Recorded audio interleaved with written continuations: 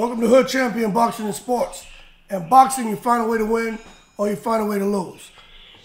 Excuse me. Here we go, Jaron Ennis. It's about time. Finally got some movement on this guy, man. So, several articles have been published talking about what's going on with Jaron Ennis.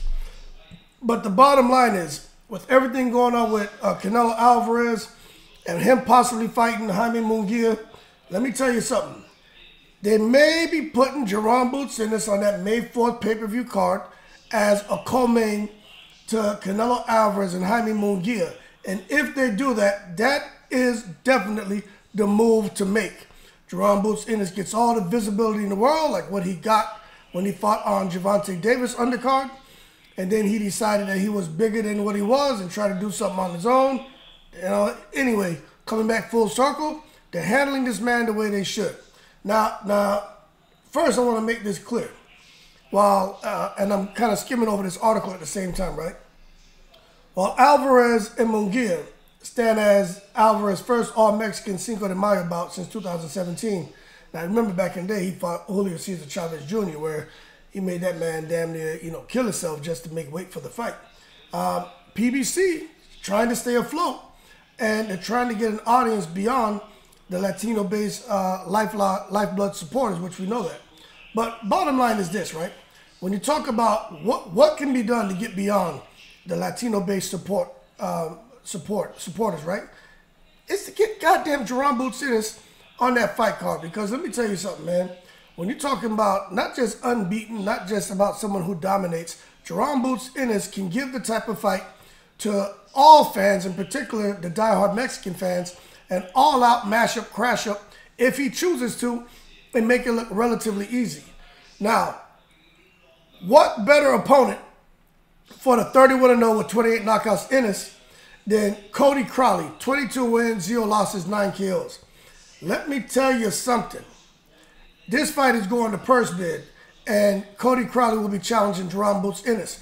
But the reason why I think this is a good fight, although I think Jaron Boots Ennis tranquilizes him, it's because Cody Crowley is coming straight ahead. He's not trying to float like a butterfly, sting like a bee. He's looking for the Canadian mash-up, crash-up, and to put them Ontario Bing Bings on Jaron Boots Ennis. And let me tell you, that fight, if they put it on that undercard with Canelo and Munguia, let me tell you, man, when they get to Canelo and Munguia, they're going to be primed up. And I don't think Canelo and Munguia is going to live up to what Jaron Boots Ennis and Cody Crowley does. Now, I say that to say this. I think Munguia is going to try to bring the Bings up in the ring against Canelo Alvarez. Canelo Alvarez more looks for the single shot, high guard, walk you down, hit you with some. What Canelo's done is he's figured out what works for him, and he does that very well. But this the shit. Canelo hits Munguia with a hard shot. Munguia's coming back with 8 to 10 in combination. So, I still think that even if Canelo tries to slow it down with the single shots, I think Munguia is just naturally wired to go for the mash-up, crash-up, and give the fans an exciting fight. But I still think Jaron Boots Ennis and Cody Crowley can give a more entertaining fight than Canelo and Munguia, because Canelo's not going to stand there and go toe-to-toe. Jaron Boots Ennis will. Cody Crowley will. Munguia will. Canelo's not going to do that. Them days of him standing trying to go toe-to-toe with anyone, I don't even think he's ever had those days, unless he has an advantage. Canelo will move around the ring, try to use intelligence, and set you up for a big shot. But against Munguia, who's going to come at him nonstop, you may find Canelo more in defense mode, and as a result, the crowd will boo Canelo. That's just how I see it. I don't mind being wrong, but I'm normally, pretty goddamn right.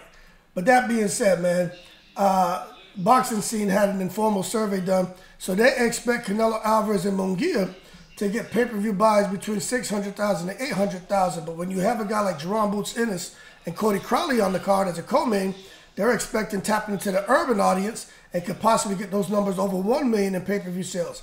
Now, can they do that? I don't know, man.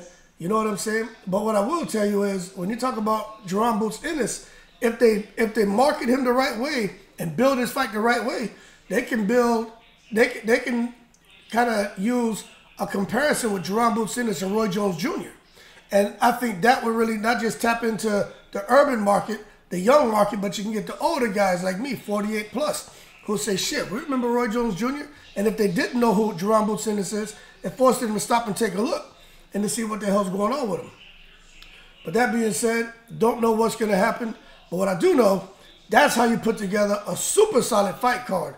In addition to that, you look at what's going on with Tim Tszyu, Keith Thurman, with Rolly, and Pitbull Cruz. It kind of done the same thing there, where you got the Australian market, you got Keith Thurman with the urban market, then you got the Latin market with Pitbull Cruz, and also with Rolly Romero because he's half Cuban, half black. But then you also kind of tap into that urban market with Rolly. So you kind of, hit all stops, and as a result, could in turn see very favorable pay-per-view sales.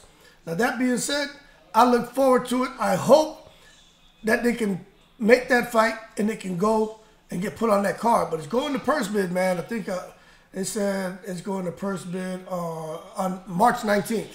It says Ennis is awaiting a March 19th purse bid for his mandatory title fight against Cody Crowley. The purse bid winner will decide where and when Ennis Crowley will occur. So it says, should PBC win, its preference is to place Ennis in the co-main. All of that sounds good to me. We just got to wait and see if it happens. That being said, y'all keep cool. Shout out to the veterans. 7 continents. I'm going to go finish watching this boxing. I'm in the breeze.